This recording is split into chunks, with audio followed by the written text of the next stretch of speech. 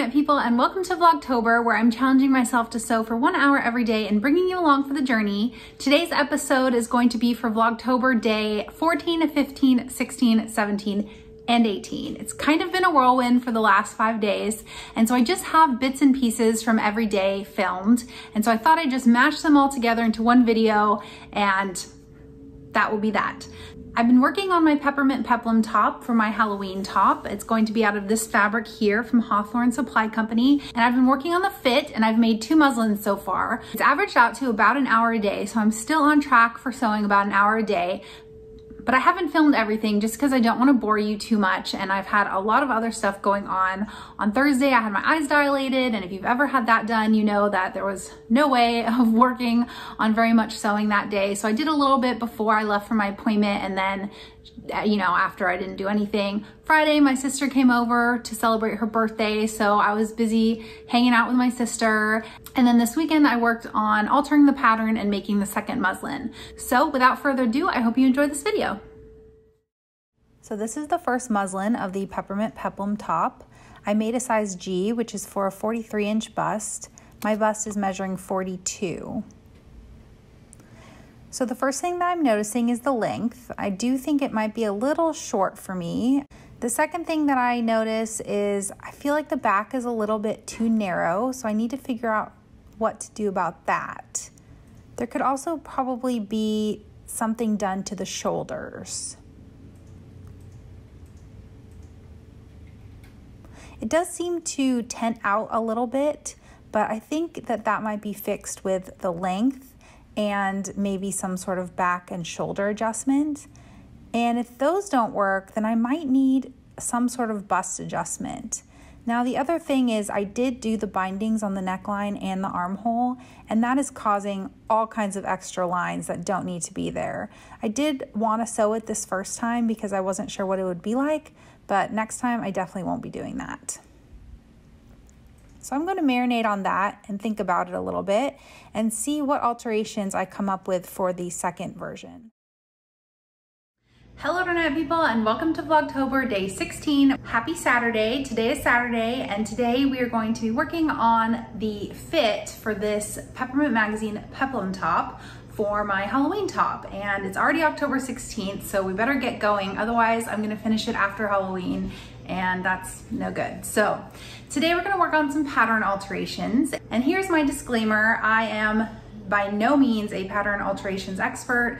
I barely know what I'm doing. I'm fumbling along. I'm bringing you along for the fumbling and just trying to figure out my body in relationship to sewing patterns as I go. And so, yeah. So if you're here for some expert pattern alteration instruction, this is not the place. This is the place to maybe learn along with me, maybe pick up something through the video. But anyways, so that's my rambly disclaimer. So we're back in our Peppermint Peplum top today, and I've looked at it in the mirror and stared at it and thought about it and Googled it for this morning. And I've come up with a few things that I've decided to work on for this second round muslin. So number one alteration is going to be on like the basic size. So I chose to make a size G for this first muslin. That's for a bust 43 and a waist 37. Yeah, 37. And that's me. And that was me sizing up because I'm actually a 42-inch bust, which falls in between F and G on their size chart. F is for a bust 42, G is for a bust 43. So I'm like kind of in between those two sizes. And then I'm definitely in a size F for the waist. So I need to blend between sizes. I need to blend between the F and G for the bust and then go down to an F for the waist. So I think that's the first thing I'm gonna do. Second thing is lengthen it. And I'm not entirely sure how much, maybe, I don't know, like 3 inches? To be determined. I'm gonna lengthen it, to be determined. Number 3, I need to do something with the shoulder and the back. I probably need a forward shoulder adjustment. I probably need a broad back adjustment. I might need a full bust adjustment, but I'm gonna leave that aside and figure out the back first and then reassess the front. And for the second time around, I'm not gonna do the bindings on the neckline or the armhole. I wanted to just see what that was like for the first one, but as you can see, it's like causing all kinds of lines here just because I sewed it really poorly. And we don't need that when we're trying to assess fit. So we're gonna skip that part for the next one. So I think that that's enough for a second muslin. I'm not really sure that you should be changing more than like 3 things when you're like still experimenting with how to do alterations, just because it starts to get complicated. So we're gonna leave it to those 3 things, sew it up, see how it fits, then reassess the situation. Hopefully that will fix it, because I don't wanna have to do it again. I wanna get this sewn up so I can wear it before Halloween. First step is done. So I have 2 sizes printed out on my pattern. I have both the F and the G. So I just drew a diagonal line between the 2 sizes at the side seam. And I'm going to call that good. I was gonna grade in between the armhole as well, but I think I'm just gonna leave it like this for now and see how that works. The next thing is I'm going to lengthen it. Okay, so I ended up doing pretty much major surgery on my pattern pieces. This is the original back piece, and this is my new back piece. And I lengthened it by 4 inches.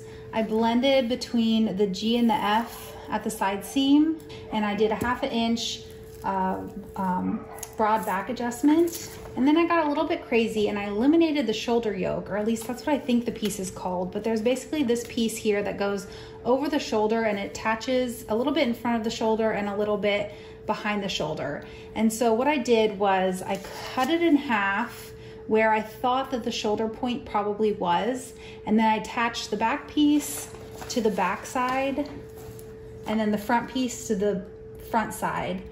And I added the seam allowance, and then I also did a forward shoulder adjustment. So I added a 1/2 inch to the back, and I took out a 1/2 inch from the front. So this is the front piece. So you can imagine this shoulder piece here, cut in half, 1/2 inch added, seam allowance added, and then this is the front piece. So it goes this way, and I attached that, took out the 1/2 inch that I added from the back, added the seam allowance, and now I will be joining them together. What I hope is a shoulder seam that actually falls at the proper shoulder point on my shoulder.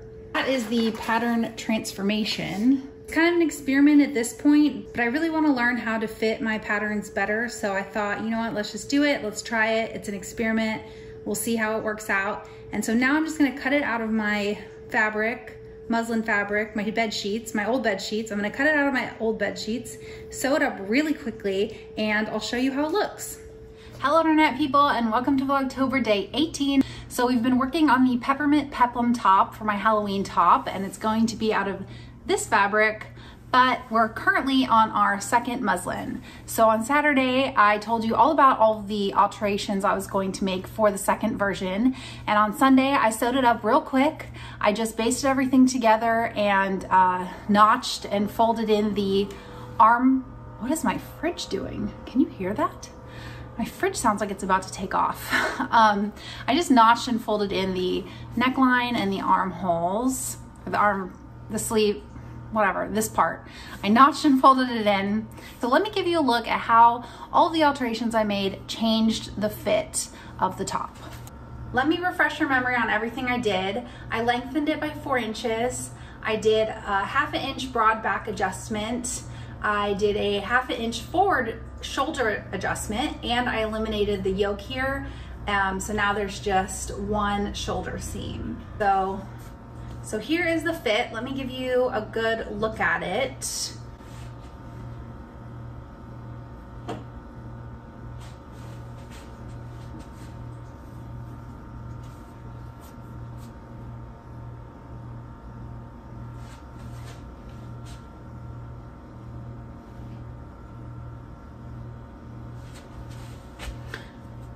Okay, so that's it. So there it is. The main thing about it is somehow it managed to get very big at the side seams and the underarm. And the only thing that I can think of as to why Well, I'm not gonna pretend like I have any real knowledge. We're just grasping at straws here, learning as we go. The only thing I can think of is that when I added the 1/2 inch broad back adjustment, which actually is about an inch total because it's a 1/2 inch on both sides. The only thing I can think of is that basically I increased the circumference of the entire garment by about an inch. And so maybe I need to actually take away a 1/2 inch on both side seams from the front piece. That's like the only thing I can think of. But when I was Googling broad back adjustment, it didn't say anywhere that you needed to adjust the front piece to accommodate for the fact that you increased the back. And actually it doesn't really make sense because the broad back adjustment means that you needed more fabric to cover the width of your back. I don't know why I ended up like that, but I think what I'm gonna do is just take in the side seams, maybe a 1/2 inch, maybe more. And then I think if I take in the side seams, it should be okay. Well, I hope it'll be okay. So if I kind of take it in a little bit,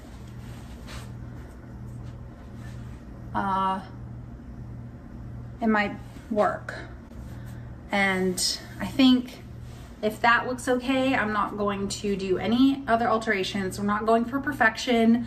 We're just going for something that's an improvement over the original version. I'm pretty happy with the shoulder adjustment. You have to kind of pretend like these are all tucked in. But I'm pretty happy with the shoulder situation. It seems to be falling pretty in line with where my shoulder bones are. So I'm happy about that. Another thing that I'm seeing is a couple drag lines around the shoulder area here and here, if you can see that. So maybe the forward shoulder adjustment didn't work quite how I wanted it to, or maybe I need a square shoulder adjustment as well. But I'm gonna do the side seams first and see how that goes, and then we'll reassess. And obviously you can also see all of these lines around here, but I think because it's just like a blousey top, maybe these kinds of lines are okay. Yeah, once again, not sure.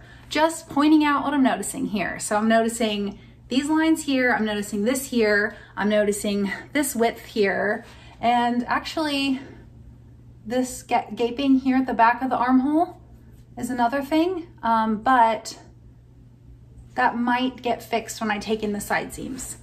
So those are the things I'm noticing. I do think the back fits better. I'm not sure, maybe the broad back adjustment wasn't the right thing to do because there's just so much more space here. But let's take in the side seams and then reassess.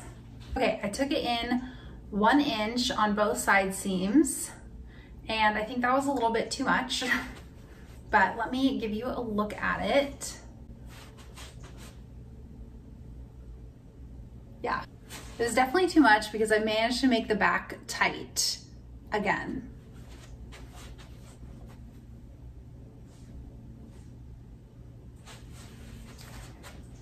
And you can see, yeah.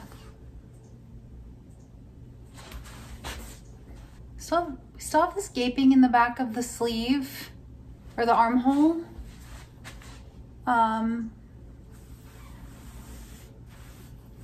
And maybe a little bit of gaping here.